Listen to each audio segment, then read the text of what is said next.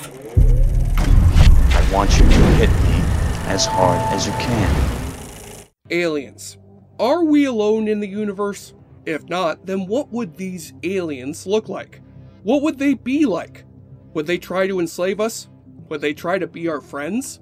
Would they be so different from us that trying to understand them would be nearly impossible? Science fiction has been asking these questions for decades, and there have been many portrayals of these creatures from outer space. But one interpretation still stands out in my mind decades later. It was a show that had such a unique take on aliens that we would not see it repeated for another 20 years.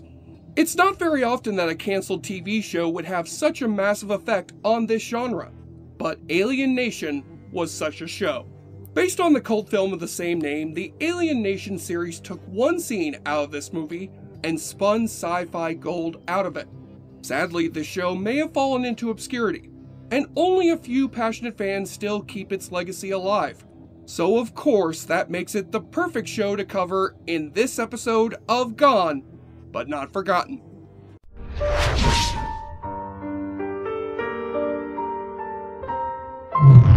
Thanks for watching Gone But Not Forgotten. If you enjoy our shows, please subscribe to our channel right now, like this video, and click on the bell so you can be notified each time a new video goes up. Now, back to the show.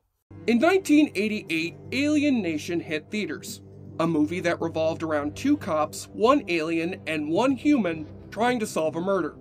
It was a fun flick, very film noir, and with excellent performances from James Caan and Mandy Patinkin.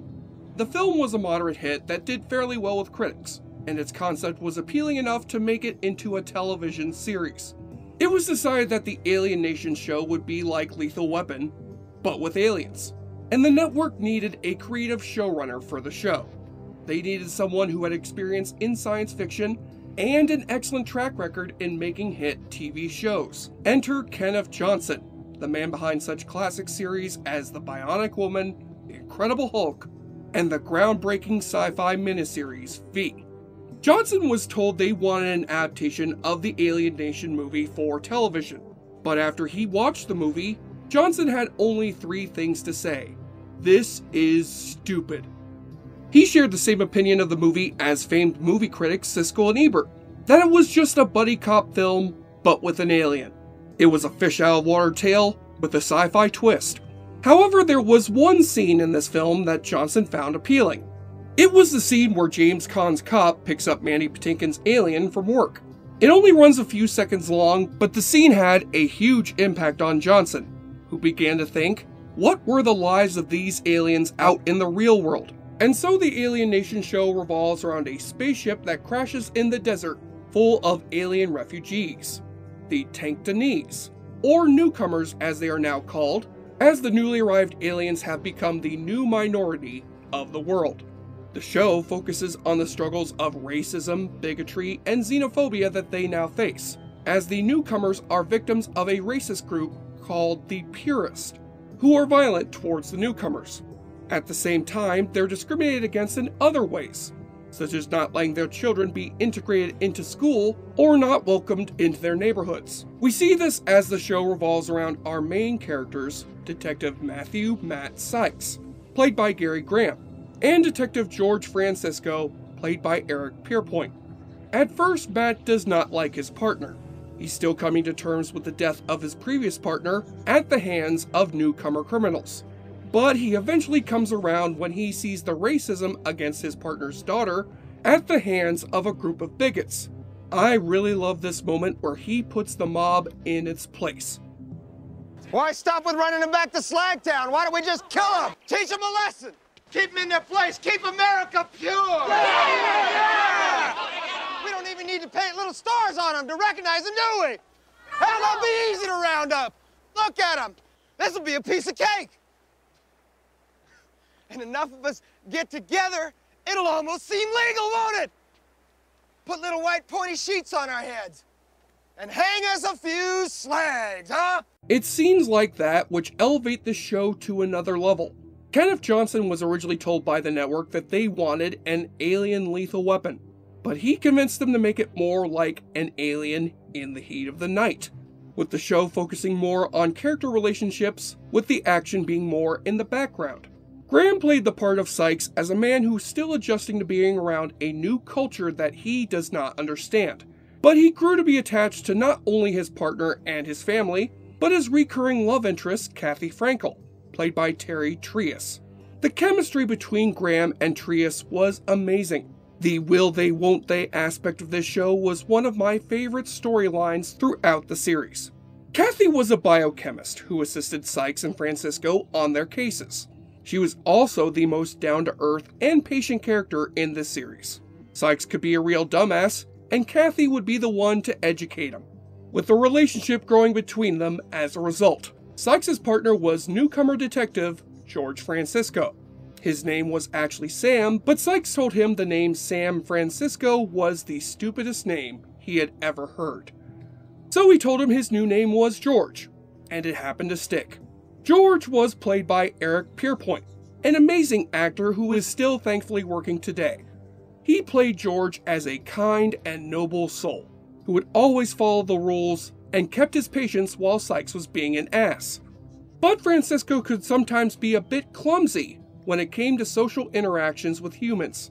It was whenever he got pissed off that shit got real. Still, Sikes and George's relationship grew over time, and I was very impressed at how slowly this bond grew throughout the series. Most of the time, and especially at that time on television, the relationships between characters were incredibly rushed.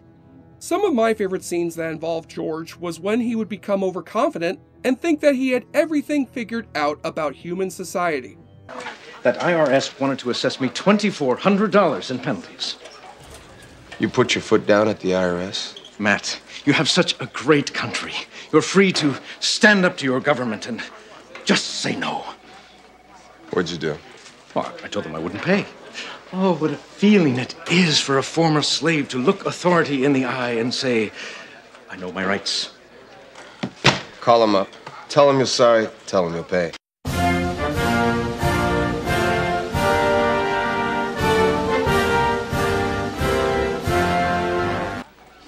What?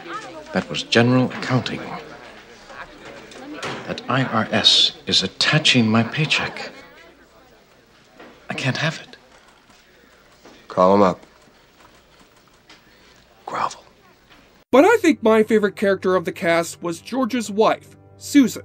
Many of the most powerful scenes in the show involved her dealing with newcomer discrimination firsthand. The most powerful scene of the pilot episode involves Susan, as she becomes frustrated with the amount of harassment her daughter Emily is encountering at school. She decides to take Emily out of school, but while she's in the bathroom, a woman takes Susan aside and tells her the story of an old lady who caused controversy in her town by drinking from a whites-only fountain. She told Susan that sometimes you have to fight racism however you can, that sometimes you have to just drink the water. It was a powerful scene that perfectly showed how amazing this show was. Susan was played by the amazing Michelle Scarabelli. Michelle played Susan as a strong mother, and was one of the windows to the day-to-day life of what newcomers experienced on Earth. Funny story, during the audition process, Scarabelli actually had to hum. This was because in the series, one of the way newcomers had foreplay was humming on their backs while in bed. Man, that is one weird casting couch story. George and Susan's kids were Emily, played by Lauren Woodland, and Buck, played by Sean Sikes. I have to say that Emily was probably one of the sweetest kids on television that I had ever seen. It was obvious that she would be the one to turn Sikes away from hatred. Buck, on the other hand, was a pain in the ass. He was always whining or getting into trouble. He had no love for humans, although he would eventually soften up on newcomer and human relations. But his character was written poorly for a lot of the series. The makeup of the Alien Nation series was created by Rick Stratton, a veteran in the makeup design film industry. He started out working on Star Trek the Motion Picture and was involved in the new design for the Klingons. He met and developed a friendship with Johnson on the first V miniseries.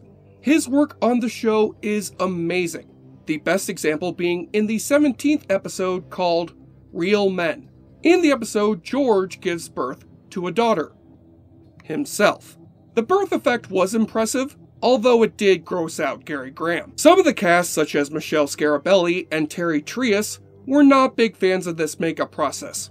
They said the makeup was so hot that when they took off the bald cap on their head, there would be a river of sweat. Lauren Woodland had to have multiple headpieces made since she started to grow up on the series.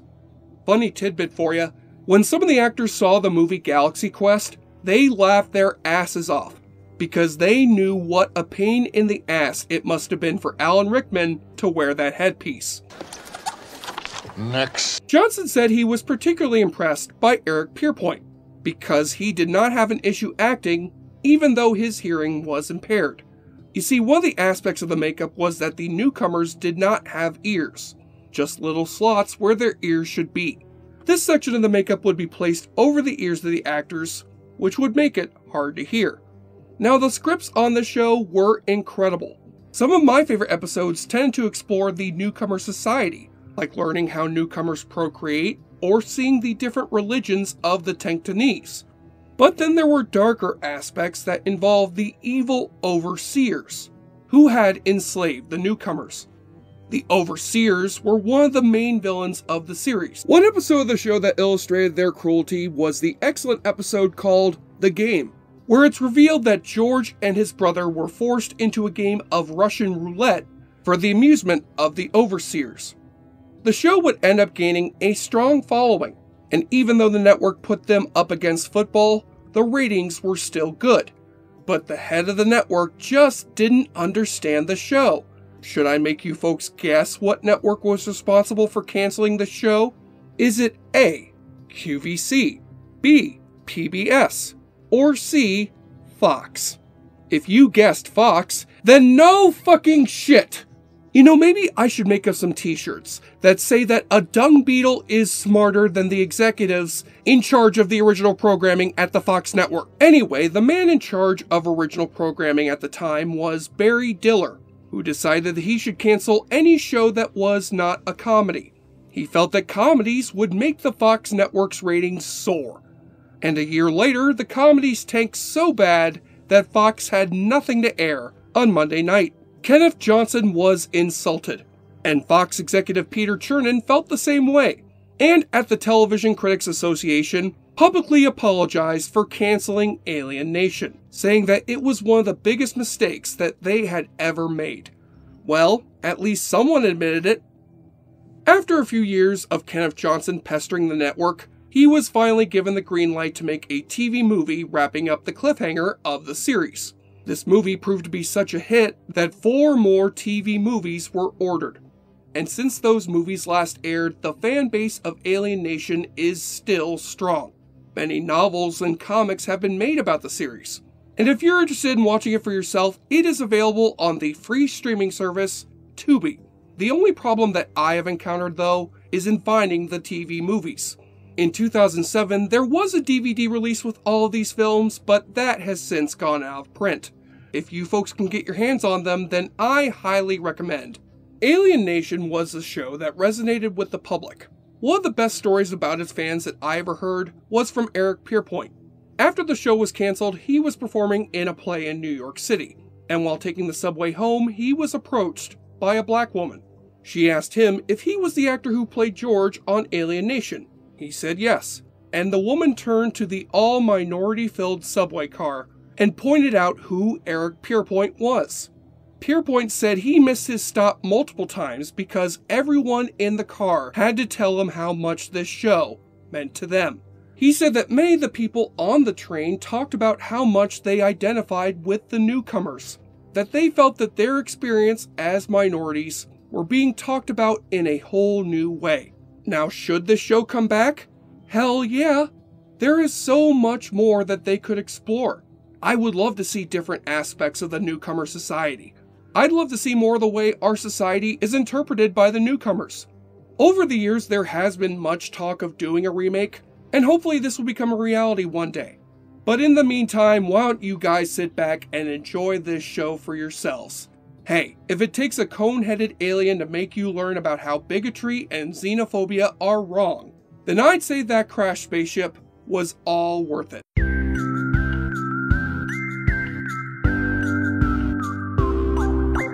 Five little men in a flying saucer flew around the earth one day. They looked left and right, but they didn't like the sight, so one man flew away.